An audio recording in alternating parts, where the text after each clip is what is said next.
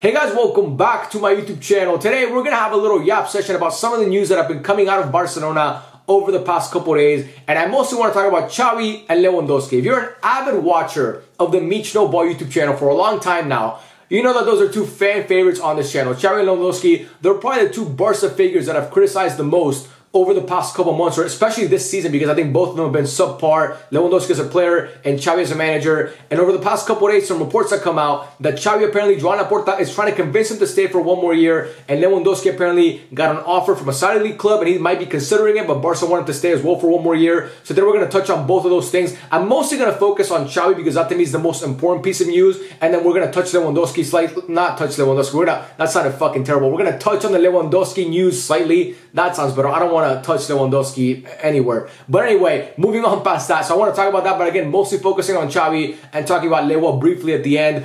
Starting off with Xavi.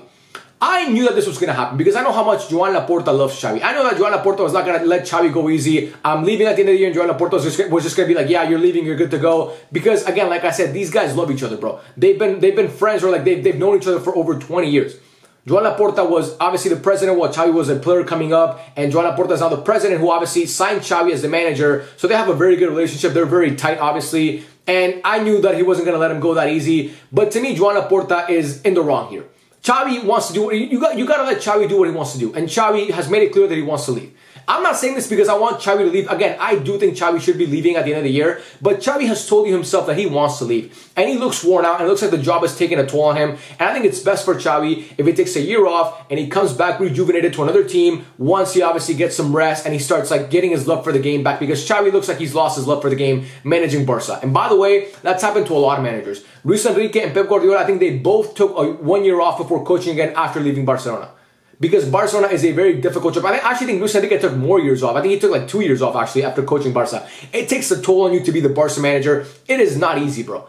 And despite the fact that we've had a couple good games over the past two, like our past two games have been decent against Napoli in the UCL, tying 1-1, but I think we controlled most of that game. I think Xavi tactically was actually pretty decent in that game. And against Getafe this weekend, the one that we played on Saturday, where we beat them 4-0 and had one of our best games in 5 months. That shouldn't deter us from the fact that Xavi, I don't think, is the right man for the job, and we need something different. This team needs a change next year, and we need to be looking at new managers to change the culture in this team and get us back to being a team that can compete for the league and the UCL. Because let's be honest, bro, everybody's talking about like, what if Xavi wins the UCL? What if Xavi wins this? What are the odds of that happening?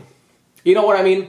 What are the odds of Xavi winning the UCL? If Xavi wins the UCL, we'll see in which way he wins the UCL. If he's beating every team 4 or 5-0, we're cruising to the final in Wembley, and we're beating Man City or Inter, Real Madrid in Wembley 2 or 3-0, then you know what, Xavi can say, and I'll eat my words. I'll fucking eat it, okay? I will eat it. I'll be like, I was wrong about Xavi, and I have no problem admitting that because, again, I love Xavi, one of my favorite players of all time, and he's obviously the Barca manager. So if Xavi does that, that'd be great. But let's be realistic here. How many of us see that coming? Not many of us, right? Because Xavi has proven that he's not really that type of manager or that caliber of manager. So for me, Joan Laporta just has to let him go. And again, this is not a hit piece on Xavi because I don't, like, people think I'm a toxic Barca fan because I criticize Xavi. I just give my opinion, bro. Like, I'm treating Xavi the same way that I would treat any manager. I don't care that he was a Barca legend. It does not matter to me. If Xavi was Joe Schmo off the street and he never wore a Barca shirt in his life, I would say, and he was giving us the results that Xavi was giving us, I would say, let him go.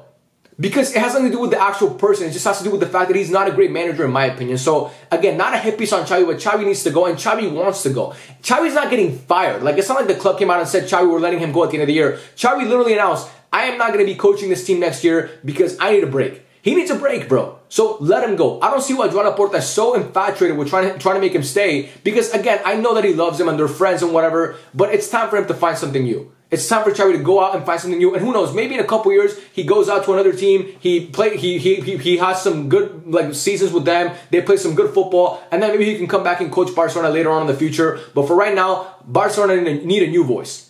And for us to sit here and be so enamored with trying to bring Xavi back, it really makes no sense to me. And making up all these hypotheticals about what if Xavi wins the UCL? What if Xavi wins La Liga and the UCL? What if Barcelona get unknocked out of the Copa del Rey and then Xavi comes back and wins the Copa del Rey in a scenario that obviously is impossible to happen? We can't just keep making up all these fantasy scenarios to justify Xavi having to stay at the end of the year. Because again, those are not likely to happen. We're making a comeback in La Liga, but Real Madrid are still far and away the favorites. We looked good against Napoli in the UCL run of 16, but we still drew that game 1-1, and we still got to get past Napoli. And Victor Osimhen today, I think he scored like 3 goals. He's on form, and we got to watch out because Napoli with their new manager seems to be playing a lot better. So first of all, let's get past the round of 16, and then we could talk about getting past the quarterfinals, and then we could talk about getting past the semifinals, and then if we ever get to Wembley, we could talk about winning the whole thing and Xavi staying.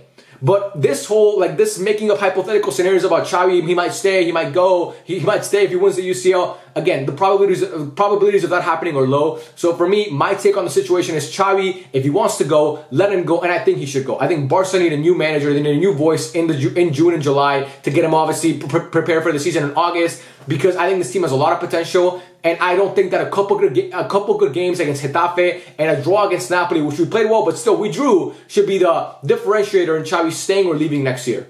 And that shouldn't be the case because the bad performances this year far outweigh the good performances. Getafe was really, in my opinion, our 4th good game of this year. It goes Antwerp, Betis, Atletico Madrid at home, and then probably Getafe. Those have been our good games this year. And I made a whole tier list on Barca games, by the way. If you guys want to go check that out, it's on my page. I ranked every Barca game this year so far. And I could only put 4 in great. Because this year has not been good whatsoever. So Xavi and Joan Laporta, he needs to let it go, bro. Joan Laporta should be focusing in on bringing in a new manager, scouting new managers, and talking to Hansi Flick, talking to Jurgen Klopp, trying to get him to come out of retirement after he leaves Liverpool, talking to Julian Nagelsmann, talking to all these different managers, not talking to Xavi to see if he can come back. So that's my take on Xavi. Let him go. We need a new guy. And Joan Laporta, stop being such a fucking kiss ass and just let the man do what he wants to do. He wants to go rest. And, you know, Xavi has a fuckload of money. He wants to go be with his family and do whatever he wants to do and then come back to football in a couple of years. That's fine. But for next year, just respect the man's wishes and stop trying to be so, like, stop trying to convince him to come back. So that's on Xavi. On Lewandowski, I want to spend like a minute or two on this one. Lewandowski, apparently he got an offer from a Saudi league club and Barca wanted him to stay 1 more year. Again, similar to Xavi, we shouldn't be changing our opinion on Lewandowski over the past month or 3 or 4 games that he's been decent. Lewandowski has been scoring goals over the past couple games. He's been really, really good. He's been arguably our best player, sorry, but he's been a really good player for us. Again, scoring goals. That's his job. His job is scoring goals, which he wasn't doing at the beginning of the season. But Robert Lewandowski to me is now a Saudi league level player, and people are gonna be like, "Oh my God, bro, you're fucking crazy." He has he has the most goals, and I think he's second for most goals in Europe's top 5 leagues since 2024, like since the turn of the calendar. That's great, but if you watch Robert Lewandowski play, you know that a lot of times this Barca attack grinds to a halt because of him. And I feel like this Barca team would be a lot more effective if Victor Roque got a lot more playing time, because Lewandowski, he's just not that same guy anymore, bro. So if it was up to me, and some Saudi league club came around and said, we'll give you 10, 15 million for Lewandowski, take it and run. Take that 50 million for Lewa and let him go to Saudi. Let him go to the Saudi league. Let him go to the Saudi league. Sorry, this man, if he wins, maybe if he win, I don't know. Maybe if we win the UCL this year, he would want to go out on a high note. He can leave after being a European champion once again. But I don't see us winning many trophies this year, if any. So I think Lewandowski would be better off if he just, took the money. If we took the money for Lewa, let him go and let him finish his career in Saudi Arabia. Because again, like I said, to me, he's a Saudi Arabia or a Saudi league type of player right now. He's just not good enough for Barcelona. Again, what is it called? The exception is not the rule. That's what I wanted to say. The exception is not the rule. His last few games have been good. That is not what Lewandowski's been this whole year. And let's wait and see how he performs towards the end of the season. We got our most important games coming up at the end of the year right now. Like, these are the most important months of the year. March, April, May. Let's see how he performs in these games. And then based on that, we can make a judgment on whether he should come back or leave next year. But to me, again, I don't want to make it sound like I'm ungrateful for Lewa, because he's been good the past couple games. He's been scoring goals.